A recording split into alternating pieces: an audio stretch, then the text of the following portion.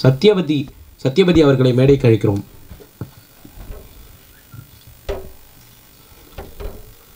இங்கே இருக்கிற மொத்த பேருமே நம்மளுடைய சினிமா குடும்பம்.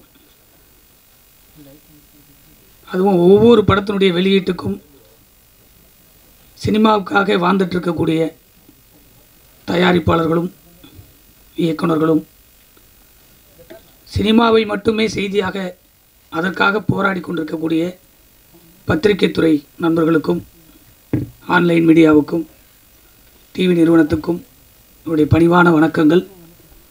நிறைய பேச வேண்டியது இருக்குது. எங்களுடைய சங்கத்திலிருந்து அனுபவசாலைகள்லாம் நிறைய பேசுவாங்க. ஏன்னா சிறு படங்கள் இன்றைக்கி என்னென்ன பிரச்சனை இருக்குன்றத ஆஃப்டர் பிப்ரவரி சிறு படம் ரிலீஸ் ஆகுமானே தெரியாத ஒரு கேள்விக்குறியில் தமிழ் சினிமா தேங்கி கிடக்குது. இது ஒரு சின்ன முன்னோட்டமாக நிறைய படங்கள் வெளியே வர முடியாமல் அந்த படம்லாம் எடுத்துட்டு அப்படியே தேங்கி கிடக்குது பல ஆண்டுகளாக.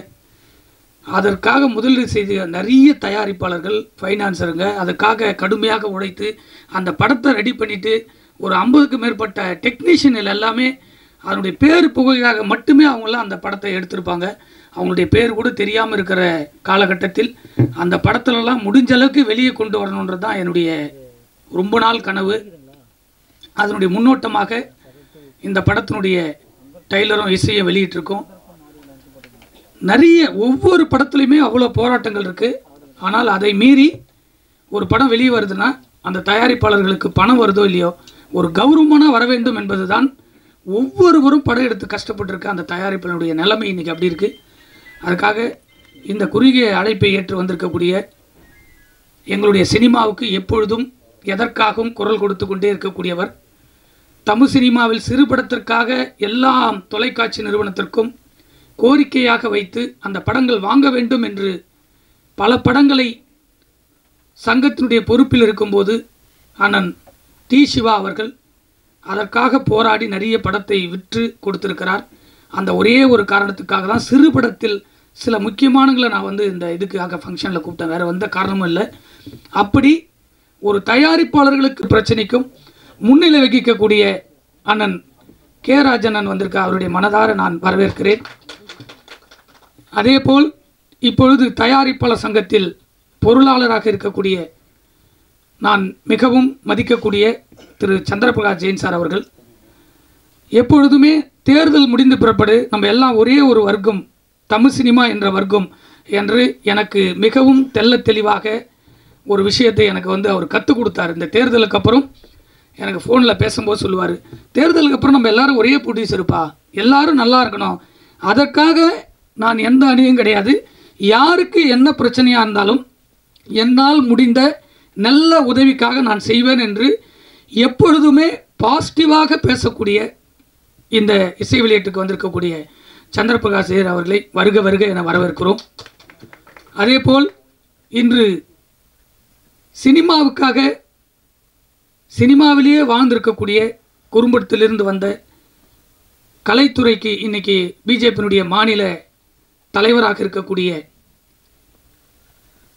காயத்ரி ரகுராம் அவர்களை இந்த தருணத்தில் இங்கே இசை வெளியீட்டுக்கு கொண்டு வந்ததற்கு காரணம் நம்முடைய குடும்பம், சினிமா குடும்பம் அரசியலுக்கு அப்பாற்பட்டு எந்த அரசியலில் இருந்தாலும் சினிமாவில் நல்லது நடப்பதற்காக தான் இருக்கக்கூடிய இடத்திலிருந்து எப்பொழுதும் குரல் கொடுக்கக்கூடிய ஒரு பெண் சிங்கம், அவர்களையும் வருக வருக என்று வரவேற்கிறேன்.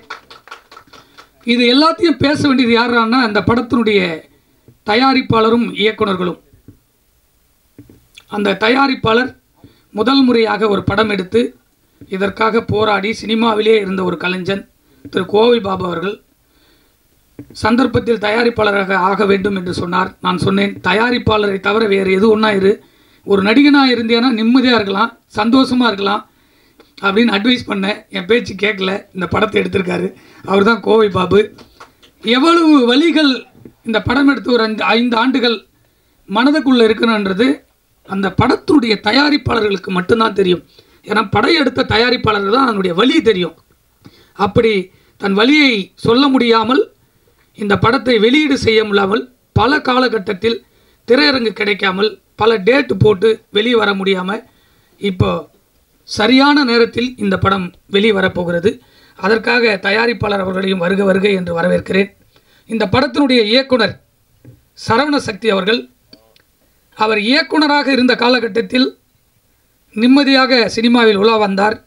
இப்பொழுது மாபெரும் நடிகரான பிற்பாடு சந்தோஷமாக இருக்கிறார்.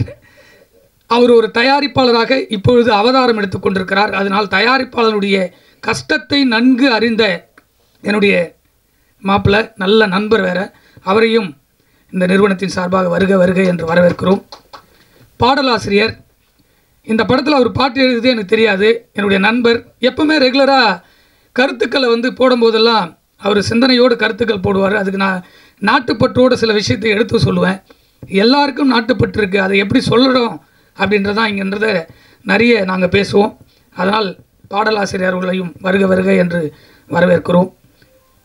அதேபோல் இந்த படத்தில் தொழிலாளர் சம்பந்தமான லேபர் என்ற ஒரு படத்தை எடுத்து புது இயக்குனர் அவரை இந்த ஸ்டேஜில் உட்கார வச்சிருக்கேன்னா, உங்களுடைய மொத்த தொலைக்காட்சியும் உங்களுடைய நோக்கம் அவர் மீது போக வேண்டும் என்பதற்காக தான் ஒரு தரமான படம் எடுத்து அதனை பல விருதுகளை பெற்று அந்த படத்தை வெளியீடு செய்வதற்காக அவரும் போராடி கொண்டிருக்கக்கூடிய ஒரு இயக்குனர்.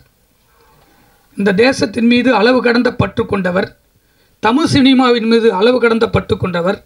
அவருடைய படங்களும் இந்த தமிழ் சினிமாவில் உலா வர வேண்டும். அதற்காக இந்த இசை வெளியீட்டு வாயில் அவர்களுக்கு வந்திருக்கிறார். அவரையும் வருக வருக என்று வரவேற்கிறோம். ஒரு பெரிய இந்த சினிமாவுக்காக சொல்ல முடியாத உயரத்தில் இருக்கக்கூடியவர் மணிரத்னம் சார் அவர்கள். அந்த பள்ளியில் நடிப்பு பயிற்சி இல்லாமல் தன்னுடைய படத்திலே முத்திரை பதித்தவர். பாலு மகேந்திரா அவர்களுடைய இல்லத்திலே அவரோடு பல ஆண்டுகள் பயணம் செய்தவர். என்னுடைய நல்ல நண்பர் சசி சுப்பிரமணியம் அவர்கள்.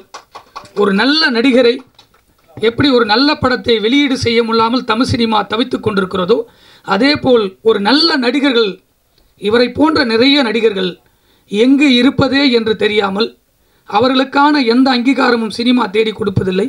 நாம் என்று உருவாக்கி கொள்ள வேண்டும் என்று நாம் அனைவரும் சொன்னாலும் அந்த கலைஞனை சினிமாவும் பயன்படுத்தி கொள்ள வேண்டும் என்று இந்த பத்திரிகையின் வாயிலாக உங்களுக்கு இந்த இசை வெளியீட்டை சொல்கிறேன். அதேபோல் இங்கே வந்திருக்கக்கூடிய என்னுடைய நண்பர்கள் அனைவருக்கும் நன்றியை சொல்லி இந்த விழாவை மிகவும் சிறப்போடு வழிநடத்துவதற்கு வந்திருக்கக்கூடிய அத்தனை பேருக்கும் என்னுடைய நன்றியை மீண்டும் காணிக்கையாக்குகிறேன். நன்றி, வணக்கம். திருமலை அவர்களுடைய இந்த முயற்சி ரொம்ப பாராட்டுக்குரியது. ஏன்னா ஒரு கோவை பாபு நம்முடைய தயாரிப்பாளர் எடுத்த ஒரு படத்தை அதை எப்படியா ப்ரொமோட் பண்ணி அதை ரிலீஸ் பண்ணுறதுக்கான முயற்சிகளில் இந்த மாதிரி இன்னும் சில படங்களை எடுத்து வெளியிடுவதற்கான முயற்சிகளில் தம்பி இறங்கியிருக்கான். அதுக்கு என்னுடைய மனமிருந்த பாராட்டுகள். அதுக்கு கண்டிப்பாக ஒரு தனி மனிதனாகவும் சங்கமாகவும் நாங்கள் இங்கே இருக்கிற தேவராஜன் சார் அவர்களும் ராஜன் சார் அவர்களும் எல்லாருமே நாங்கள் உறுதுணையாக இருப்போம். கண்டிப்பாக அதுக்கு என்ன சப்போர்ட் பண்ணணும். ஏன்னா ஒரு திருமலை ஆக்சுவலாக பார்த்தோன்னா ஒரு கடும் போராளி, அது எங்களுக்கு தெரியும். ஒன்று நினச்சானா அதை நோக்கி எதிர்ப்புகளை பற்றி கவலைப்படாமல் ஒரே போராடி கொண்டிருக்கக்கூடிய ஒரு நல்ல மனிதர். ஸோ அவனுடைய இந்த முயற்சி தொடரணுன்னா முதல்ல ஒரு படம் வெளியே வரணும், அது ஜெயிக்கணும். அதுக்கப்புறம் தான் அதுக்கு ஒரு நல்ல ஒரு ஸ்டார்ட் கிடைக்கும். ஸோ அந்த ஸ்டார்ட் கிடைக்கிற கண்டிப்பாக எங்களோட சைட்லேருந்து எல்லா உதவியும் கண்டிப்பாக செய்வோம். இந்த பார்த்த பாடலில் அந்த ஆர்டிஸ்ட்லாம் நல்லா இருந்தாங்க, மியூசிக் நல்லா இருந்துச்சு. இந்த கதை ஓரளவுக்கு ஒரு நியாயமான ஒரு கண்டென்ட் இருந்ததுனால தான் திருமலை இதை எடுத்து பண்ணுறான்னு நான் நம்புகிறேன். அதனால் இந்த படம் நல்லா வரணும். ஏன்னா இன்றைக்கு உள்ள சூழ்நிலையில் ஒரு சிறிய படங்களை கொண்டு தேட்டருக்கு சேர்க்குறதுங்கிறது இன்னும் ரொம்ப சாதாரண விஷயமா இல்லை. இப்போ கூட பார்த்திங்கன்னா இன்னும் எங்களுக்கு நிறைய இன்றைக்கு காயத்ரி ராமராமன் இருக்கிறனால இதை சொல்ல வேண்டி வருது. இப்போ கூட பார்த்திங்கன்னா இப்போ 12% இந்த ஜிஎஸ்டி இப்போ 18% ஆகிருக்கு. இதெல்லாம் நம்ம நிறைய ரெப்ரசன்ட் பண்ணி செய்ய வேண்டிய விஷயங்கள் கலைத்துறையின் சார்பாக நீங்கள் இருக்கிறீங்க, செய்யணும். அதே மாதிரி மாநில அரசும் எங்களுக்கு நிறைய விஷயங்களை செஞ்சு கொடுத்துட்ருக்காங்க. விரைவில் இன்னும் நிறைய நல்லது நடக்க போகுது. திரையரங்குகளோட ரொம்ப எங்களுக்கு நிச்சயமாக கட்டாயமாக இந்த கம்ப்யூட்டரைஸ் பண்ணணுங்கிறது எங்களை விட அதிகமான அழுத்தத்தை அரசாங்கம் கொடுத்து வருகிறது. நம்ம நிறைய நல்ல விஷயம் நடக்குது. சிறிய படங்களுக்கு அப்போ தான் ஒரு விடுவு கிடைக்கும். ஏன்னா என்ன வருதுன்னு கரெக்டாக தெரிஞ்சால் தான் நமக்கு செய்ய முடியும். அதெல்லாம் இதெல்லாம் நீண்ட வருஷமாக ராஜன் சார்லாம் பண்ணிட்டுருக்கிற பெரிய போராட்டம். இதெல்லாம் அதுக்கெல்லாம் ஒரு விடுகாலம் கிடைக்கும். இன்றைக்கு வந்து ஏன்னா எல்லா அமைப்புகளும் ஒன்று கூடி ஒரு ஒருங்கிணைந்த போராட்டமாக நான் நடத்திட்டு இருக்கோம். நிச்சயமாக நல்ல முடிவுகள் இதில் கிடைக்கும். இந்த சிறிய படங்களுக்கு ஒரு விடுகாலம் கிடைக்கும் நிச்சயமாக நம்புகிறேன்.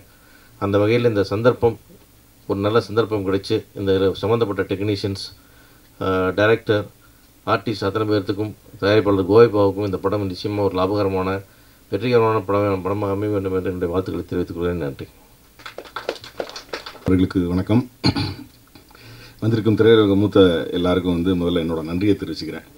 எல்லாரும் சொன்ன மாதிரி வந்து என் நண்பன் கோவைபாபு வந்து இந்த படத்தை ஆரம்பித்து இத்தனை ஆண்டுகள் தேங்கி கிடந்ததை மாப்பிள்ளை திரும்ப தான் வந்து திரும்ப வந்து வெளியே கொண்டு வராப்புல. ஒரு காலத்தில் அந்த படம் ரிலீஸ் ஆயிரும் அப்படின்னு ஏங்கின காலமெல்லாம் முடிஞ்சு போய் அதுக்கப்புறம் அந்த படத்தையே மறந்த பிறகு தான் இந்த படம் வந்து ரிலீஸ் ஆகுது. உண்மையை சொல்லணும்னா மாப்பிள்ளை சொன்ன மாதிரி இன்றைக்கி வந்து நான் இயக்குனராக நாயகன் 2008 டேரக்ட் பண்ணேன். அதுக்கப்புறம் அதுக்கு காலகட்டத்துக்கு பிறகு தான் இந்த படம் பண்ணேன். இவ்வளோ காலம்லாம் வந்து ஒரு படம் தேங்கினா வந்து எந்த இயக்குனருக்கும் மனசு விட்டு போகும். அப்படி ஒரு சந்தர்ப்பமாக போச்சு இந்த படத்தில். இருந்தாலும் அண்ணன் சிவா சொன்ன மாதிரி வந்து இது ஒரு நியாயமான கண்டென்ட் இருக்க படம். படம் பார்க்குறதுக்கு வந்து சில இடங்களில் உங்களுக்கு கிளாமராக தெரியலாம், ஆனால் அதை பேஸ் பண்ண படம் கிடையாது. அந்த 2 சாங் மட்டும்தான் அப்படி இருக்குமே தவிர படத்தில் வந்து உண்மையிலேயே ஒரு நியாயமான கண்டென்ட் இருக்குது. அது வந்து படம் பார்க்குறப்ப வந்து உங்களுக்கு கண்டிப்பாக புரியும். இப்போ கூட நான் குலசாமின்னு சொல்லி விமலை வச்சு ஒரு படம் டைரக்ட் பண்ணி முடிச்சிருக்கேன். எல்லோரும் சொன்ன மாதிரி ஒரு இயக்குனராக இருக்கிறதும் தயாரிப்பாளராக இருக்கிறதும் தான் ஒரு மிகப்பெரிய கஷ்டமாக திரையுலகத்தில் வந்து போராடிட்டு இருக்க வேண்டியதாக இருக்குது.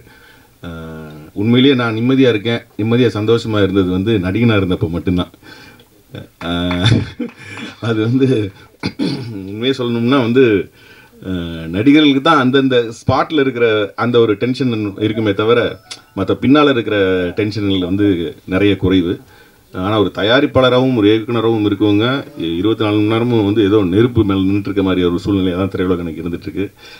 திருமலை மாப்பிள்ளை எடுத்திருக்க இந்த முயற்சி மிகப்பெரிய வெற்றி அடைஞ்சு இன்னும் இது மாதிரி தேங்கி இருக்க நிறைய படங்கள் வெளிவரணும்னு நானும் வந்து ஆண்டவனை வேண்டிக்கிறேன்.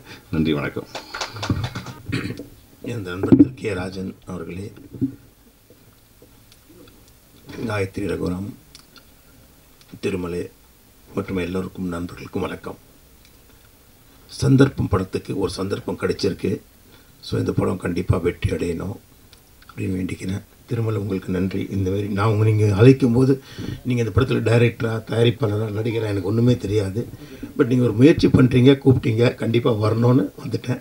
வணக்கம். இந்த படம் வெற்றியடைய வாழ்த்துக்கள். தேங்க்ஸ். ஊடக நண்பர்களுக்கு என்னுடைய வணக்கத்தை தெரிவித்துக் கொள்கிறேன். மேடையில் இருக்கக்கூடிய திரையுலக ஜாம்பவான்கள் அனைவருக்கும் என்னுடைய வணக்கம். இது ஒரு நல்ல நண்பர்கள் கூடி எடுத்த ஒரு திரைப்படம். இந்த படத்தினுடைய தயாரிப்பாளராக இருக்கட்டும், கோவை பாபு, இயக்குனர் சரவண சக்தி அவர்கள், இதை வெளியிடுகிற திருமலை அவர்களெல்லாம் நட்புக்கு ஒரு இலக்கணமாக அவர்கள் திகழ்கிறவர்கள். அவர்கள் மத்தியிலே நானும் இருப்பதற்காக கடவுளுக்கு நான் நன்றி தெரிவிக்கிறேன். திருமலை என்ற பெயரை மாற்றி அவருக்கு எரிமலை என்ற பெயரை சூட்டிக் கொள்ளும்படியாக அன்போடு கேட்டுக்கொள்கிறேன். ஏனென்றால் சங்கத்தில் இருந்தாலும் சரி இல்லாட்டாலும் சரி ஒரு வாட்ஸ்அப் குரூப் இருக்குது. அதில் குரல் பதிவு வந்துக்கிட்டே இருக்கும். அவருடைய குரல் கேட்கல அப்படின்னா தான் அன்றைக்கி எனக்கு கஷ்டமாக இருக்கும். அவ்வளோ குரல் பதிவுகள், அவ்வளவு விஷயங்கள், அவ்வளவு காரியங்களை அவர் பேசிக்கொண்டே இருப்பார். எனவே இந்த சந்தர்ப்பம் அருமையான ஒரு கதை. ஒருவேளை நீங்கள் இந்த 2 பாட்டை நான் தான் எழுதினேன். இந்த பாட்டு வரிகளை கொஞ்சம் கவனிச்சிருந்தீங்கன்னா அதுக்கு கொஞ்சம் வாய்ப்பு இல்லைன்னு நினைக்கிறேன். ஏன்னா 2 பாட்டுமே ஒரு கிளாமர் ஸ்டைலில் இருந்தது. ஆனால் அந்த 2 பாடல் வரிகளை நீங்கள் கவனித்தீர்கள் என்றால் படத்தினுடைய கதை அதற்குள்ளாக இருக்கும். சந்தர்ப்பங்கள் எப்படி சராசரி குடும்பத்தை மாற்றி போடுகிறது என்கிற ஒரு மிக சிறப்பான ஒரு கதைக்களம். எனவே இந்த படம் மிகப்பெரிய வெற்றி அடையும் என்பது எனக்கு ஒரு நல்ல ஒரு நம்பிக்கை இருக்கிறது. என்னுடைய இசையமைப்பாளர்கள் இருவருக்கும் என்னுடைய நன்றியை தெரிவிக்கிறேன். தொடர்ந்து அருமையான கோவை பாபு, மைனர் குஞ்சு அப்படின்னா தான் எங்களுக்கெல்லாம் தெரியும். அதே மாதிரி அவரும் இன்றைக்கி பெரிய லெவலில் டைரக்டரும் சரவண சக்தி சாரும் பெரிய லெவலில் இன்றைக்கி அருமையாக பண்ணிகிட்டு இருக்கிறாங்க. எனவே ஆமாம், 2 பேருமே மைனர் குஞ்சுகள் தான். நான் சொல்லலை சார், பின்னாடி தான் எடுத்து சொல்கிறாரு. எனவே திருமலை அவர்கள் சொன்னது போல் அவர் சொன்ன காரியத்தை முடிக்காமல் விட மாட்டார். அவர் எதை தொடுகிறாரோ அது வெற்றி அடையும். அப்படிப்பட்ட ஒரு போர்க்குணம் உள்ளவர் தான் அருமை நண்பர் திருமலை அவர்கள். இந்த படம் மிக பெரும் வெற்றியடைய நானும் ஒரு சிறுபட தயாரிப்பாளர் தான். நானும் ஒரு படம் எடுத்திருக்கிறேன். அதனுடைய கஷ்டம் வலி என்னன்றது தெரியும். ஒரு படம் ப்ரொமோட் ஆகி அது தேட்டருக்கோ அது ஓடிடியோ நம்ம பிளாட்ஃபார்முக்கு வரும்பொழுது ஒரு படைப்பாளிக்கும் ஒரு தயாரிப்பாளருக்கும் இருக்கக்கூடிய அந்த மன சந்தோஷத்தை உணர்ந்தவன் நானும். எனவே அப்படிப்பட்ட சந்தோஷம் இனி எனக்கும் இருக்கிறது என்று சொல்லி இந்த திரைப்படம் மாபெரும் வெற்றியடைய எல்லாம் வல்ல இறைவனை வேண்டி வாழ்த்துகிறேன். மிக்க நன்றி. அன்பிற்கும் மரியாதைக்கும் உரிய எங்கள் தமிழ் திரைப்பட தயாரிப்பாளர் சங்கத்தின் பொருளாளர் பெருமைக்குரிய சந்திரபாபு ஜெயின் அவர்களே, என்னுடைய ஆறு நண்பர் ரகுராம் அவர்களின் மகள் காயத்ரி ரகுராம் அவர்களே, இந்த படத்தின் இயக்குனர் சரவண சக்தி அவர்களே, தயாரிப்பாளர் கோவை பாபு அவர்களே, இசையமைப்பாளர் அவர்களே மற்றும் இங்கே வருகை தந்திருக்கிற விவேகன் பாடலாசிரியர் அவர்களே, மற்ற ஆறுயிர் நண்பர்களே, திரையுலகை விரும்புகிற, நம்புகிற, ஆதரிக்கிற அருமை சகோதரர்களே, உங்கள் அனைவருக்கும் பணிவான வணக்கம், வாழ்த்துக்கள், பாராட்டுக்கள். என் அருமை தம்பி திருமலை அவன் ஒரு போராளி. சினிமா நல்லா இருக்கணுன்றதுக்காக தினமும் உழைக்கிற ஒரு அற்புதமானவன். பல பேர் அப்படி இல்லை. சினிமா நல்லா இருக்கணும், சினிமா நல்லா இருக்கணும்னா நான் நடிகர்கள் நல்லா இருந்தால் சினிமா நல்லா இருக்கணுன்றது போய், தொழிலாளி நல்லா இருந்தால், படம் எடுக்கிற தயாரிப்பாளர் நல்லா இருந்தால், வாங்கி விநியோகம் பண்ணுற விநியோகஸ்தர் நல்லா இருந்தால் சினிமா நல்லா இருக்குன்னு அர்த்தம். மற்றவங்க நல்லா இருக்கணும், எல்லோரும் நல்லா இருக்கணும். சினிமாவில் ஈடுபட்டு இருக்கிற தொழிலாளியின் முதல் முதலாளியாகிய தயாரிப்பாளர் வரை இடையில் இருக்கிற பேர் நல்லா இருந்தால் சினிமா செழிப்பாக இருக்குன்னு அர்த்தம். ஆனால் இந்த சினிமாவில் ஓர வஞ்சனை என்னென்னா, தயாரிப்பாளர் மட்டும் நல்லா இருக்கிறது இல்லை, அவங்க மட்டுமே ஓரங்கட்டப்படுகிறார்கள், ஒதுக்கப்படுகிறார்கள், வஞ்சிக்கப்படுகிறார்கள், துரோகம் செய்யப்படுகிறார்கள், அவமானப்படுத்தப்படுகிறார்கள். வந்து படம் எடுத்துகிட்டு திருப்பி காணாமல் போயிடுறாங்க. நான் விளையாட்டாக சொல்லுவேன், கோவையில் இருந்தேன்னு வச்சிங்களேன், காரில் வீடு எடுத்து அல்லது வீடு அடமானம் வச்சு நகை வச்சு எப்படியோ வட்டிக்கு பணம் வாங்கி காரில் வர்ற நம்ம தயாரிப்பாளர் படம் எடுத்து மொத்தத்தையும் ரிலீஸ் பண்ணி மொத்தத்தையும் விட்டுட்டு நடந்து போகிறது இல்லை பஸ்ஸில் போகிறது வழக்கம். 100க்கு 90 பேர். ஆனால் பொருள் இல்லாமல், பணம் இல்லாமல், தொழில்நுட்ப கலையால், முக கவர்ச்சியால், நடிப்பு திறனால், தொழில்நுட்ப திறனால், முதலீடு இல்லாமல் இந்த தொழிலில் ஈடுபடுகிறவர்கள் நன்றாக இருக்கிறார்கள். இருக்கணும், நல்லா இருக்கணும், எல்லாரும் நல்லா இருக்கணும். ஆக தயாரிப்பாளரும் நல்லா இருக்க வேண்டாமா? அந்த தயாரிப்பாளருக்கு பணம் கொடுக்குற, பொருளாதாரம் வழங்குகிற ஃபைனான்சியர் நல்லா இருக்க வேண்டாமா? இந்த படத்தை வாங்கி வியாபாரம் செய்கிற, திரைக்கு கொண்டு போகிற விநியோகஸ்தர் நல்லா இருக்க வேண்டாமா? அப்போ ஒரு இனம் அழிந்து கொண்டே இருக்கிறது. ஆனால் புதுதாக வந்துக்கிட்டே இருக்காங்க. அதான் இந்த சினிமா. சினிமா இன்னும் அழியாது, எக்காலமும் அழியாது. என்னுடைய வருத்தமெல்லாம் என்னென்னா, இந்த முதலாளி நல்லா இருந்தான்னு வச்சுங்க, ஒன்றும் இல்லை. என் தம்பி கோவை பாபு இப்போ பணம் போட்டிருக்கார், படம் எடுத்திருக்கார், சரவண சக்தி எடுத்திருக்கார், நல்லா எடுத்திருக்கார். பார்த்தேன், இதில் கவர்ச்சி கொஞ்சம் இருக்குது சாங்கில், ஆனால் விரசம் இல்லை. எனக்கு அதான் வேணும். நம்ம வீட்டில் அம்மா அப்பா குழந்தைய பார்க்கும்போது ஐயோ சே அப்படின்னு திட்டக்கூடாது. பாவி படமாக பண்ணுறான் அப்படின்னு நம் தாய்மார்கள் திட்டக்கூடாது. ஐயோ நல்லா இருக்கு, அருமையாக பண்ணுறாங்க. இது தேவை. இந்த கவர்ச்சி யாருக்குன்னா அதுக்குன்னு ஒரு கூட்டம் இருக்குது. இது விரசம் இல்லை. இதைத்தான் நான் விரும்புகிறேன், இதைத்தான் வற்புறுத்துகிறேன். தமிழ் பண்பாடு கலாச்சாரம் கெடாத அளவிற்கு நம் தமிழர்கள் படம் எடுக்க வேண்டும், இயக்குனர்கள் இயக்க வேண்டும். அது என்னுடைய வேண்டுகோள். ஆக நான் இப்போது நிறைய வேகமாக பேசுகிறாரு, நிறைய பேர் திட்டுறாருன்னு சொல்கிறாங்க. சத்தியமாக யாரையும் நான் திட்டலை, யாரையும் திட்டலை. ஃபோர்ஸாக இருக்கும், கொஞ்சம் பேச வேகமாக இருக்கும். நான் வேண்டிக்கிறதுல என்னென்னா, நல்லா சம்பாதிக்கிறவங்க சம்பாதிங்க, நல்லா சம்பாதிங்க. குழந்தை குட்டிகளுக்கு வேறு வாரிசுகளுக்கு சொத்து சேர்த்து வைங்க, பணம் சேர்த்து வைங்க. அதில் ஒரு 25% தர்மம் பண்ணுங்க, தர்மம் பண்ணுங்க. கடவுள் மனிதனை உருவாக்கி அவனுக்கு ஒரு நல்ல சந்தர்ப்பம் கொடுப்பது எதனால் என்றால், அவன் வாழ்ந்து மற்றவர்களை வாழ வைக்க வேண்டும். நான் மட்டும் தின்னேன், நான் மட்டும் தூங்கினேன், நான் மட்டும் பொட்டுன்னு போயிட்டேன் அப்படின்னு இருக்கக்கூடாது. நாம் என் காலம் முடிந்த பிறகு தெருவில் இருக்க உலகத்தில் ஐயோ புண்ணியமாக போயிட்டாரே, புண்ணியமாக எத்தனை பேருக்கு எத்தனை குடும்பத்தை காப்பாற்றினார். ஒரு எம்ஜிஆருக்கு கதறினார்களா இல்லையா? ஒரு காமராஜருக்கு அழுதார்களா இல்லையா? பேரறிஞர் அண்ணாவின் போது கட்டி உருண்டார்களா இல்லையா? என்ன, நாட்டுக்காக உழைத்தவர்கள். வள்ளலாக வாழ்ந்தவன் எம்ஜிஆர். நான் இருக்கிற நடிகர்லாம் அதை வேண்டிக்கிறேன்.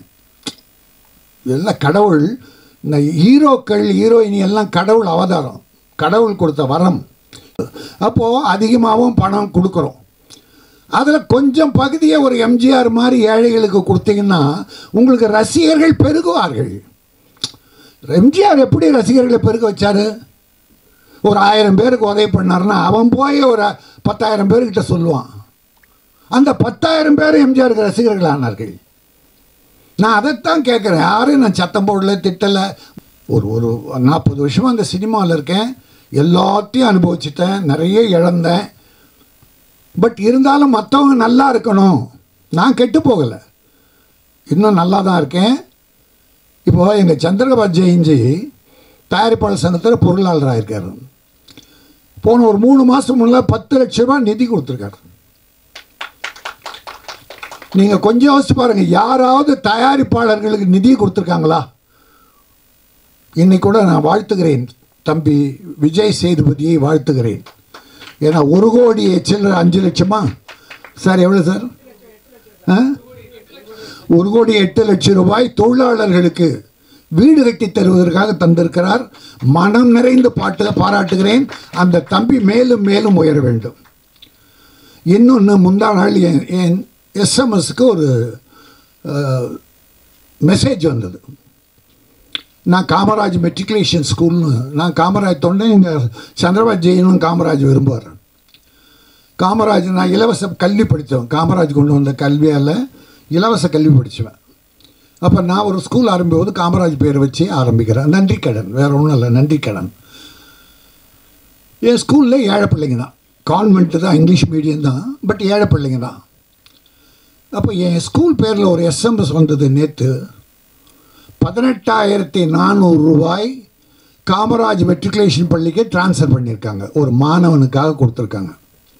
என் ஸ்கூல் மாணவன் ஏழைகள் நிறைய, அவங்க இந்த மாதிரி கொஞ்சம் வள்ளல் பெருமக்களை பார்த்து கெஞ்சி கூத்தாடும் போது அவங்க கொடுக்குற நன்கொடை ஸ்கூல் பேருக்கு வருது. அப்படி 18,400 ரூபா வந்தது யாருன்னு பார்த்தா குஷ்பு சுந்தர் பேரில் வந்திருக்கு. குஷ்பு சுந்தர்னு வந்திருக்கு. எனக்கு குஷ்பு சுந்தர்னா நம்ம குஷ்பு தான், சகோதரி தான், சுந்தர் தான் தம்பி தான். அப்போ நான் உடனே ஃபோன் போட்டு, குஷ்பு எடுக்கலை, சுந்தருக்கு ஃபோன் போட்டு, தம்பி ரொம்ப நன்றி தம்பி, என் ஸ்கூல் ஏழை பிள்ளைக்கு நீங்கள் 18,400 ரூபா கொடுத்துருக்கீங்க. என் பள்ளியின் சார்பாக, என் டீச்சர்ஸ் சார்பாக உங்களை பாராட்டுறேன், வாழ்த்துறேன், நீங்கள் நல்லா இருக்கணும். அண்ணே நீங்கள் என்னென்ன அண்ணே, எங்கள் பழக்கம் பள்ளிக்கூடத்து படிப்புன்னு வந்தால் யாருக்கும் இல்லைன்னு சொல்கிறதே இல்லைண்ணே. இல்லை, எவ்வளோ நல்லா இருக்குது பாருங்கள். யாரோ பிள்ளைகள் படிக்கணும் போது அள்ளி கொடுக்குறாங்க. அப்புறம் குஷ்பு லைனில் வந்து முதல்ல போட்டேன், எடுக்கல, ஷூட்டிங்கில் இருந்தேன் சார். என்ன நிச்சயமா? ஒன்றும் இல்லைம்மா, நன்றி சொல்ல தான் கூப்பிட்டேன். என் ஸ்கூல் பிள்ளை உங்கள்கிட்ட எப்படியோ தெரிஞ்சு வந்திருக்காங்க, அதுக்கு 18,400 ரூபா.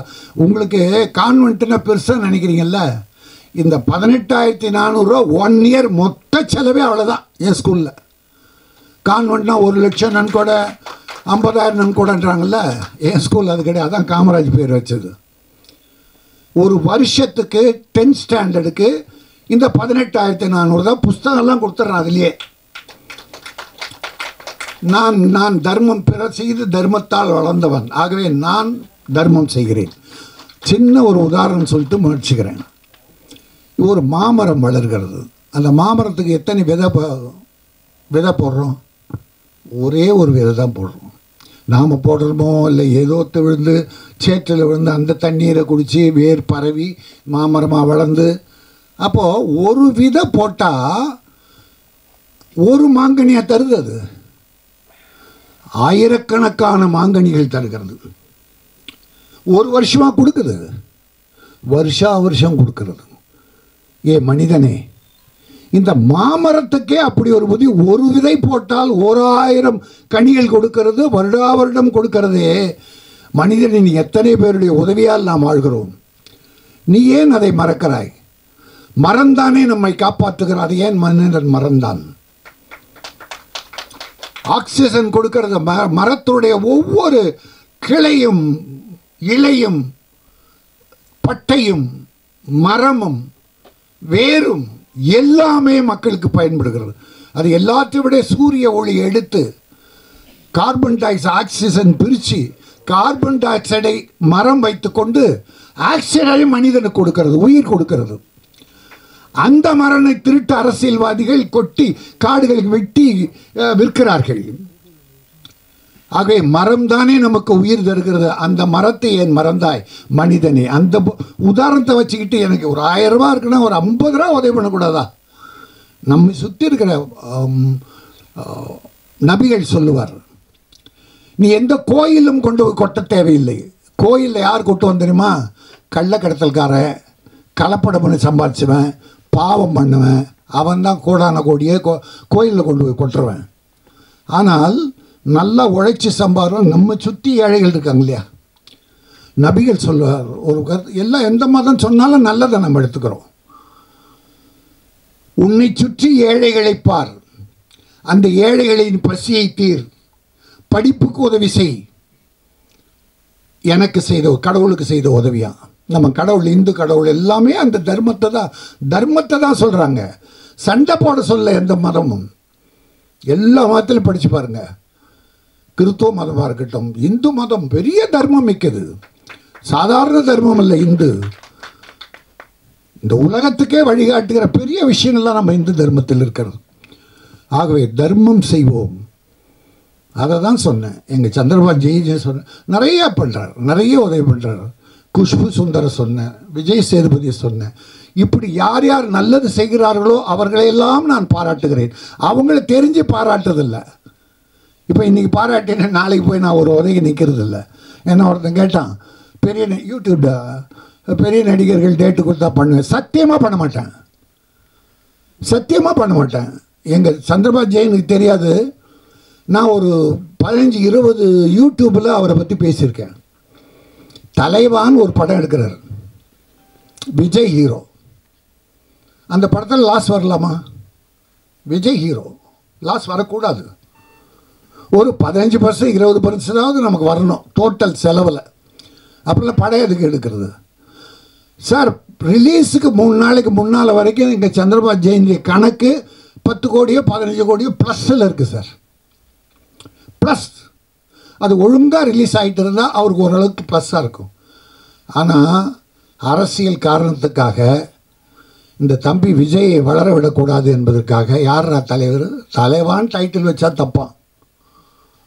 அதனால் என்னாச்சு, ஒவ்வொரு மாவட்டத்திலையும் உள்ள தியேட்டர்களுக்கு ஒரு ஃபோன் போய் குண்டு வெடிக்கும் படம் ரிலீஸ் அன்னைக்கு குண்டு வெடிக்கணுன்னே டிஸ்ட்ரிபியூட்டர் தியேட்டருக்காரர் எல்லாம் பயந்துட்டு முன்னால் சந்திரபாபு ஜெயின் கிட்ட வராங்க, வேண்டாம் நாங்கள் ரிலீஸ் பண்ண மாட்டோம் அப்படின்ட்டாங்க. எப்படி இருக்கும்? எத்தனை கோடியை கொட்டியிருக்காரு. வேறு யாருக்கும் பாதிப்பு இல்லை, நடிகருக்கோ டெக்னீஷியனுக்கோ யாருக்கும் பாதிப்பு இல்லை. அப்போ ஒரு ப்ரொடியூசர் எப்படி துடிச்சிருப்பார். பிறகு எல்லாரும் குறைச்சி கொடுத்து 15 கோடி என்னமோ லாஸ். ஒரு 10 கோடி ப்ளஸில் இருந்தது, அடுத்து 15 கோடி லாஸில். ப்ரொடியூசருடைய கதி என்னன்னு பாருங்க. எந்த கொடுமை வந்தாலும் ப்ரொடியூசருக்கு தான் வருது. அதில் இயக்குநர்கள் நல்லவர்கள் அதில் கூட இருந்து பங்கு கொள்கிறாங்க. சில இயக்குநர்கள் ப்ரொடியூசர் க்ளோஸ் ஆகிறதுக்கு வழி பண்ணுறாங்க. நான் அந்த மாதிரி டைரக்டர்களை தான் நான் வந்து கொஞ்சம் கடுமையாக சாடுறேன். ப்ரொடியூசர் நல்லா இருக்கணும்னு நினச்சி கேமரா முன்னால் நிற்கிற டைரக்டர்லாம் நல்லா இருப்பாங்க. தம்பி சரவண சக்தி ஒரு சின்ன ப்ரொடியூசருக்கு தேவையான அளவு பண்ணியிருக்காரு. ப்ரொடியூசர் நல்லா இருக்கணும், அவ்வளோதான். ப்ரொடியூசர் நல்லா இருந்தால் ஒன்றும் இல்லை தம்பி. இப்போது திருமலை இந்த படத்தை ரிலீஸ் பண்ணுறான், இது ஒரு நல்ல சந்தர்ப்பமாக எடுத்துகிட்டு பண்ணுறான். சந்தர்ப்பம் சில நாள் நம்மை தேடி வரும், சந்தர்ப்பத்தை சில நாள் நாம் தேடி போகணும். லக்கு இருந்தால், அதிர்ஷ்டம் இருந்தால், அது இஷ்டம் இருந்தால் நம்மக்கிட்ட வரும், இல்லைன்னா அது நம்மளை விட்டு போயிடும். இப்போது இந்த படம் சக்ஸஸ் ஒரு எங்கள் ப்ரொடியூசருக்கு லாபம் வேண்டாம் சார், வராது, கண்டிப்பாக வராது. அசல் வரட்டுமே, வந்தால் சும்மா இருப்பார். இந்த சொறி பிடிச்சவன் கை மாறி அங்கே சொரிஞ்சிக்கிட்டே இருப்போம்ல ஆறுனா கூட, அதை போல் அடுத்த படத்துக்கு தான் இறங்குவார். ப்ரொடியூசருக்கு பணம் திருப்பி வந்தால், அசல் வந்தால் கூட அவர்கள் படம் தான் எடுப்பார்கள். அதான் சொல்கிறேன், இவ்வளோ கஷ்டத்தில் இந்த படம் இன்னும் ரிலீஸ் ஆகலை, அடுத்த படத்துக்கு போயிருக்காரு பாருங்க. அப்போ எத்தனை தொழிலாளர்களுக்கு வேலை. நான் அங்கே தான் பார்க்குறேன், ஒரு கூலி தொழிலாளி மகன், இந்த தொழிலாளி எத்தனை ஆயிரம் பேர் நம்ம தினமும் சாப்பிட்றாங்க குடும்ப குழந்தை குட்டியோட, அது பெரிய புண்ணியம் இல்லையா? ஆகவே இந்த ப்ரொடியூசர் வாழ்க, இயக்குனர் வாழ்க. இயக்குனர் எல்லோரும் தயாரிப்பால் நல்லா இருக்கணுன்ற எண்ணத்தோடு இறங்கி படத்தை முடித்து வியாபாரம் வரைக்கும் கூட இருக்கணும். படம் எடுக்கும்போது இந்த படத்துக்கு எவ்வளோ வியாபாரம் ஆகும், எத்தனை நாளில் ஷூட் பண்ணலாம், எவ்வளோ செலவு பண்ணலான்னு கணக்கு இயக்குனர்களுக்கு தெரியணும். தெரியாமல் நீ கண்டபடி செலவு பண்ணிட்டு அது 300 கோடியில் எடுத்தால் கூட 30 கோடி லாஸ் ஆகும். 300 கோடியில் எடுக்கிற படம்லாம் வந்து உங்களுக்கு லாபம் நினச்சிக்காதீங்க. பல பேர் ப்ரொடியூசர் தலையை தொங்க போட்டு போயிருக்காங்க, வரலாறு இந்த 2 வருஷத்துலேயே நடந்திருக்கு. ஆகவே என் கருத்து, எல்லாரும் நல்லா இருக்கணும். தயாரிப்பாளர் நல்லா இருந்தால் எல்லாரும் நல்லா இருப்பாங்க. ஆகவே இந்த தயாரிப்பாளருக்கு இந்த படம் எனக்கு இன்னும் ஒரு நம்பிக்கை இருக்குது. ஆனால் ஒன்று சார், மக்கள் நல்ல படத்தை விரும்புகிறார்கள், நல்ல கதைக்களம் உள்ள படத்தை விரும்புகிறார்கள். ஹீரோ கூட பார்க்கறதில்ல சார். பெரிய ஹீரோஸ் படம்லாம் ஃபெயிலியராக இருக்குது. சின்ன படங்கள் ஓஹோன்னு ஓடிக்கு. எல்கேஜின்னு ஒரு படம் பார்த்தீங்க, 3.5 கோடி ஃபஸ்ட் காப்பி, ஐஸ்வரி கணேஷ், இது கேஆர் பிரபுன்னு என் பையன் தான் டைரக்ஷன். அந்த 3.5 கோடியை சார் சன் டிவியே வாங்கிட்டாங்க. சேட்டலைட் படம் நல்லா போன பிறகு அந்த 3.5 கோடிக்கு சன் டிவி வாங்கிட்டாங்க. அது இல்லாமல் ஒரு 15 கோடி ரூபாய் தியேட்டர்கள் மற்றதெல்லாம் சேர்ந்து வந்திருக்கு. ஒரு சின்ன படம் பெரிய லாபம். நீங்கள் 200 கோடி செலவு பண்ணி 2 கோடி கூட இல்லை அப்படின்னா அப்புறம் எதுக்கு படம் எடுக்கணும்? நம்ம யாருக்கு படம் எடுக்கணும்? அதனால் இந்த சின்ன ப்ரொடியூசர் நல்லா இருந்தால் சினிமா நல்லா இருக்கும், தொழிலாளர்கள் நல்லா இருப்பாங்க, எல்லாரும் வாழ வேண்டும் என்பது தான் என்னுடைய குறிக்கோள். அதுக்காக சில யோசனையாக வேண்டுகோளாக வைப்பேனே தவிர யாரும் கடுமையாக தாக்குவதோ விமர்சிப்பதோ என்னுடைய வேலை இல்லை என்பதை சொல்லி, இந்த நல்லது சினிமாவுக்கும் ஏழைகளுக்கும் நல்லது செய்கிற நடிகர்களையும் நான் வாழ்த்துகிறேன், இந்த தயாரிப்பாளரும் வாழ்த்துகிறேன். எல்லோரும் வாழ வேண்டும் என சொல்லி முடிக்கிறேன். நன்றி, வணக்கம். ஸ்ரீமத்தே விஷ்ணு சித்தாரிய மனோநந்தன ஹேதவே நந்தநந்தன சுந்தரி கோதாய நித்தியமங்கலம். தென்னாட்டுடைய சிவனை போற்றி, எந்நாட்டிற்கும் இறைவா போற்றி. இதுதான் என்னோடய முதல் சினிமா ஃபங்க்ஷன். இதோ வந்து சினிமாவோடைய மிகப்பெரிய ரசிகனாக இருந்தாலும் எனக்கு சினிமாவில் முதல்ல தெரிந்த ஒரு நல்ல நண்பன், மிக நெருக்கமான நண்பர்னா கேப்டன் விஜயகாந்த் அவர்கள் தான். சினிமா யாருக்கு என்ன பண்ணுச்சுன்னு எனக்கு தெரியாது. சினிமா இண்டஸ்ட்ரின்னு ஒரு விஷயம் இல்லைன்னா மனிதன் மனிதனாக இருக்க முடியாது. ஸோ அந்த வகையில் நான் சினிமாவை ரொம்ப நேசிக்கிறேன். நான் இந்த திருட்டு சிடி இன்டர்நெட்டில் டவுன்லோட் பண்ணி படம் பார்க்க மாட்டேன். So I am proud to say that. என்னை பொறுத்த வரைக்கும் சினிமா எனக்கு என்ன பண்ணிச்சு அப்படின்னு சொன்னால், நண்பர் கேப்டன் சொல்லும்போது எப்போதுமே சொல்வார், அன்னதானம் பண்ணிகிட்டே இருக்கணும்னு சொல்லிட்டு. எனக்கு ரொம்ப நீண்ட நாள் ஆசை, நம்மளும் லைஃப் லாங் அதை பண்ணணும்னு சொல்லிட்டு மண்டேலேருந்து பண்ணுறேன் அப்படின்னா அதுக்கு காரணம் சினிமா தான். ஸோ அந்த வகையில் சினிமா வந்து நான் நித்திய அன்னதானம் தமிழ்நாடு ஃபுல்லாக பண்ண போகிறோம் அப்படின்னா சினிமா தான் அதுக்கான விதையை போட்டது. ஸோ இந்த இண்டஸ்ட்ரி நல்லா இருக்கணும். நான் வணங்கும் ஆண்டலை பிரார்த்திக்கிறேன். அந்த ஆண்டலுடைய கணவரான திருமலை, நான் இந்த திருமலை சொல்ல, அந்த ஏழுமலையான் புண்ணியத்தில் இந்த திருமலையும் அந்த ஏழுமலையான் அளவுக்கு பெரிய அளவில் பணம் சம்பாதித்து நிறைய நல்ல காரியங்கள் பண்ண நான் வணங்கும் ஆண்டாளை பிரார்த்திக்கிறேன். சர்வம் கிருஷ்ணா அர்ப்பணம். மேடையில் அமர்ந்து கொண்டிருக்கும் அனைவருக்கும் என்னோட அன்பான வணக்கங்கள். பத்திரிகை நண்பர்களுக்கு அன்பான வணக்கங்கள். Director Thirumalai sir, producer Thirumalai sir எனக்கு என்ன சொல்கிறது, ஒரு பெரிய தூண் நான் சொல்லுவேன். எனக்கு ரொம்ப நாளாகவே என் கூட ட்ராவல் பண்ணிகிட்ருக்காரு. ஒரு வருஷமாக வந்து நிறைய சேவைகள் செஞ்சுட்டு வந்துட்டுருக்கோம். அந்த சேவையில் இவரும் ஒருத்தர் அப்படின்னு நான் சொல்லுவேன். ஸோ தேசத்தோட சிந்தனையிலேயே இருக்கார் அவர் எப்போவுமே. ஸோ அந்த சப்போர்ட் எனக்கு வந்து எப்போவுமே இருக்கிற போது அது ஒரு பெரிய ஸ்ட்ரென்த் எங்கள் டீமுக்கு அப்படின்னு நான் சொல்லுவேன். அதே மாதிரி சசியும் அவங்களும் அந்த மாதிரி தான். ஸோ இங்கே மேடையில் இருந்த பெரியவர்கள் எல்லாருமே வந்து என்னை சின்ன வயசுலேருந்து பார்த்துட்ருக்காங்க, குழந்தையிலேருந்து பார்த்துட்ருக்காங்க. ஸோ அவங்க அளவுக்கு அவங்கள வந்து கோல்டன் டைம் சொல்லுவேன், கோல்டன் பீரியட் அந்த சினிமா. ஏன்னா எங்கள் அப்பா இருந்தனால எனக்கு வந்து அந்த கோல்டன் பீரியட் எப்படி இருந்துச்சுன்னு கொஞ்சம் தெரியும். இப்போ இருக்கிறவங்க நிறைய பேருக்கு தெரியவே தெரியாது. எவ்வளோ செல்ஃப்லெஸ்ஸாக இருந்தாங்க, ஆனால் இப்போ எல்லாருமே கொஞ்சம் செல்ஃபிஷாக இருக்காங்க. இன்றைக்கி வந்து திருமலை சார் மாதிரி நிறைய பேர் வந்தாங்கன்னா இந்த மாதிரி சின்ன படங்களுக்கு கண்டிப்பாக வந்து ஒரு வாழ்க்கை கிடைக்கும் அப்படின்னு நான் சொல்லுவேன். அது மட்டும் இல்லை, டைரக்டருக்கு, ப்ரொடியூசருக்கு, லிரிசிஸ்ட்க்கு ரொம்ப வாழ்த்துக்கள். ஏன்னா வந்து ரொம்ப இசை வந்து ரொம்ப நல்லாவே இருந்துச்சு அப்படின்னு நான் சொல்லுவேன். மியூசிக் நல்லா போட்டிருக்கீங்க. என்ன சொல்கிறது, ஒரு 90s நான் நடித்த டைம்லாம் எனக்கு இப்போ ஞாபகம் வருது. அந்தளவுக்கு டியூன் நல்லா இருந்துச்சு. ஆனால் அந்த பீரியடில் எடுத்த படங்கள் இப்போவும் பார்த்து ரசிக்கிறதுக்கு நம்ம இருக்கோம். ஸோ எல்லாருமே இந்த மாதிரி படங்கள் வந்து சப்போர்ட் பண்ணுங்கள். ஏன்னா வந்து மேபி கிளாமர் பார்த்து ஓகே ஃபைன் இது கிளாமரஸ் ஃபிலிம் அப்படின்றதோட நீங்கள் பார்த்தீங்கன்னா இங்கிலீஷ் படத்துலேயும் அப்படி தான் இருக்கும். எல்லாம் சஸ்பென்ஸ் த்ரில்லர் அந்த மாதிரி படங்கள்லாம் கூட வந்து கிளாமரஸ் எங்கேயாவது ஒரு போர்ஷனில் இருக்கும், போர் அடிக்கக்கூடாது அப்படின்னு சொல்லிட்டு. ஸோ இது ஒரு பிரேக்காக தான் வந்து இந்த மாதிரி சாங்ஸ்லாம் கொஞ்சம் ஒரு ரிவீலிங்காக கொஞ்சம் எல்லோரும் இந்த மாதிரி படங்களை வந்து சப்போர்ட் பண்ணுங்கள். அந்த மெசேஜும் இருக்குதுன்னு சொல்லியிருக்காங்க. பார்த்தாலே தெரியுது ஏதோ விமனைசிங் பற்றி கொஞ்சம் ஏதோ இருக்குது. ஸோ அந்த விமனைசர் பெண்களுக்கு சப்போர்ட் பண்ணி ஒரு படம் எடுத்திருக்காங்கன்றது ஏதோ ஒரு இடத்துல எனக்கு ஒரு நாட் தெரிஞ்சுது. ஸோ டெஃபினட்டாக இந்த க்ரூவுக்கு நான் வந்து வாழ்த்துக்கள் சொல்லிக்கிறேன். நன்றி, வணக்கம். மேடையில் அமர்ந்திருக்கும் என் சினிமா குடும்பத்தின் அனைவருக்கும், இங்கே வந்திருக்கும் பத்திரிகையாளருக்கும், என்னுடைய நண்பர்கள் அனைவருக்கும் என்னுடைய வணக்கம். இந்த ஃபங்க்ஷன் நான் வந்து திருமலை சாருக்காகத்தான் வந்தேன். திருமலை சார் மிகப்பெரிய நன்றி, எனக்கு அற்புதமான ஒரு அறிமுகம் கொடுத்ததற்கு. ஏன்னா எங்களை மாதிரி இந்த திருசங்கு சொர்க்கத்தில் இருக்கிற நடிகர்களுக்கு இந்த மாதிரி வாய்ப்புகள் கிடைக்காது. அதுக்கு உண்மையிலேயே என்னுடைய மனமார்ந்த நன்றிகளை தெரிவித்துக் கொள்கிறேன். இந்த விழா இவ்வளோ அற்புதமாக நடந்திருக்குன்னா அதுக்கு ஒரே ஒரு மனிதன் காரணம். அந்த மனிதன் பேர் திருமலை தான். ஏன்னா ஒரு வாரமாக நான் அவரோட ட்ராவல் பண்ணியிருக்கேன் வேற ஒரு விஷயத்துக்கு.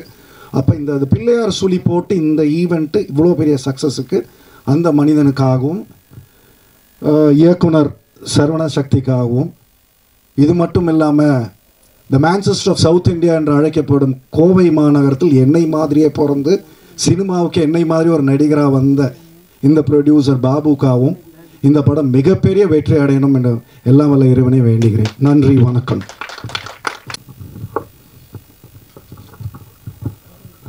அனைவருக்கும் வணக்கம். நான் இந்த இடத்துல நிற்கிறேன்னா என்னை வாய்ப்பு கொடுத்த தயாரிப்பாளருக்கு தான் முதல்ல நான் நன்றி சொல்லணும். அவங்க இல்லைன்னா நம்ம இல்லை. முதல்ல நான் திருமலை சாரை பார்த்து இந்த படத்தை பாருங்கன்னு பார்த்தாரு. அதுக்கப்புறம் நட்பு. இன்னொரு பெரிய விஷயம் என்னென்னா, இன்னொருத்தவங்க ஃபங்க்ஷனில் இன்னொருத்தவங்களை கௌரவப்படுத்துறதுன்றது சினிமாவில் தான் நடக்கும், வேறு எங்கேயும் நடக்காது. எனவே எங்கள் படமும் வரும், இந்த படமும் வெற்றி பெறணும், எங்கள் படமும் வெற்றி பெறணும். வாழ்த்துக்கள். அடுத்ததாக சந்தர்ப்பம் படத்தினுடைய தயாரிப்பாளர் திரு கோவை பாபா அவர்களை ஓரிரு வார்த்தைகள் பேசுமாறு தாழ்விடம் நினைக்கிறோம்.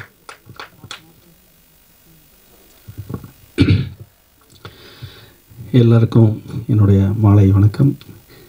இந்த சிறுபட தயாரிப்புக்காக நிகழ்ச்சிக்காக எங்களுக்காக வந்திருக்க மூத்த தயாரிப்பாளர்களுக்கும் தயாரிப்பாளர்களுக்கும் பத்திரிகையாளர்களுக்கும் தொலைநீச்சலுக்கும் அனைவருக்கும் என் மனமார்ந்த நன்றி தெரிவிச்சுக்கிறேன். திருமலை சொன்ன மாதிரி நான் நடிகனாக வந்து ரொம்ப ஜாலியாக இருந்தேன்.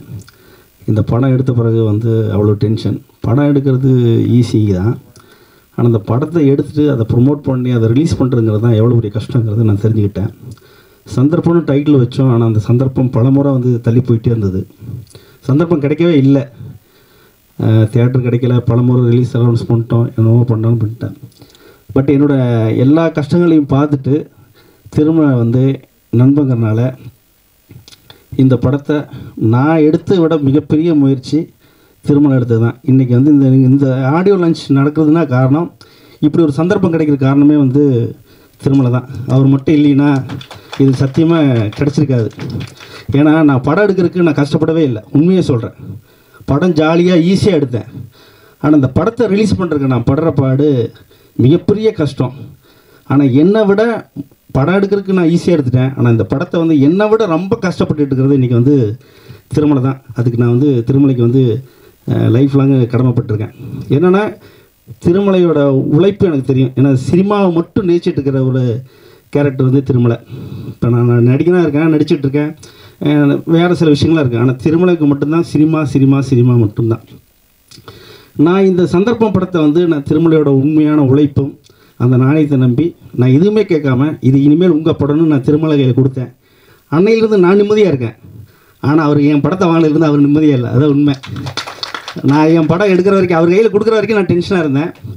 அவர் கையில் பணம் கொடுத்த பிறகு நான் வந்து நிம்மதியாக இருக்கிறேன், அதான் உண்மை. ஆனால் என் பணத்தை வாங்கின பிறகு அவர் நிம்மதி இழந்து இந்த நிகழ்ச்சி வரைக்கும் வந்து அவர் போராடிக்கிட்டு இருக்கார். நான் சொல்லிட்டேன், திருமலை இது என் படம் இல்லை, இனிமேல் உங்கள் படம்னு. அதே மாதிரியே அவர் அழைச்சதுனால தான் இன்றைக்கி எல்லாம் அண்ணன் எல்லாம் வந்தாங்க, மேடம் வந்திருக்காங்க. இதெல்லாம் ரொம்ப சந்தோஷம். இவ்வளோ பிஸியிலே வந்து மேடம் வந்ததெல்லாம் பெரிய விஷயம் இந்த சின்ன படத்துக்காக. ஸோ இந்த படம் வந்து இது வந்து ஒரு சின்ன ஒரு புள்ளியர் சொல்லி மாதிரி தான். ஏன்னா திருமலை எடுத்துருக்கிற அந்த முயற்சி வந்து எங்களை மாதிரி நிறைய தயாரிப்பு படம் வந்து தயாரிச்சுட்டு வெளியே வர முடியாமல் நிற்குது. ஸோ இது வந்து ஒரு புள்ளியர் சொல்லி மாதிரி வந்து திருமலை ஃபஸ்ட் டைமாக வந்து இதை எடுத்து நடத்துகிறாரு. இதில் அவரை ஜெயிக்க வச்சிட்டோம்னா, நீங்கள் எல்லோரும் சேர்ந்து சப்போர்ட் பண்ணி ஜெயிக்க வச்சிட்டோம்னா நிறைய படங்கள் தேங்கி நிற்கிட்டு இருக்கு. திருமலை பார்க்குறக்கு அப்பாயின்மெண்ட் வாங்கணும், திருமலைகிட்ட கொடுத்துடலாம்ப்பா அப்படின்பாங்க. அந்த நம்பிக்கை இருக்குது. கண்டிப்பாக அவரோட உழைப்புக்கு வந்து கண்டிப்பாக வெற்றி கிடைக்கும் கூட நம்பிக்கையோடு இருக்கிறேன். எல்லோரும் சப்போர்ட் பண்ணுங்கள். Thank you very much.